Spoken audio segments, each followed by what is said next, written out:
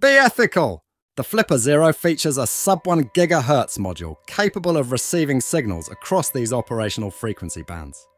However, it only transmits signals within the frequency ranges permitted for civilian use.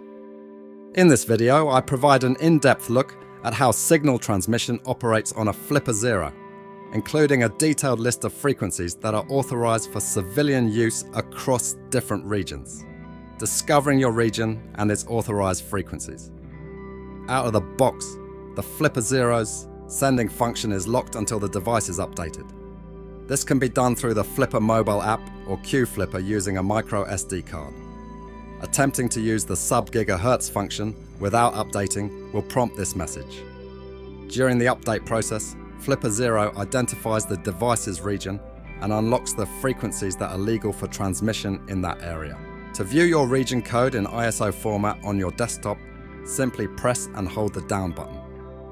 For comprehensive details on regions and their respective frequencies approved for civilian use, refer to these tables. I've also provided these details in the video description. To determine the operating frequency of your remote control, utilize the Frequency Analyzer tool.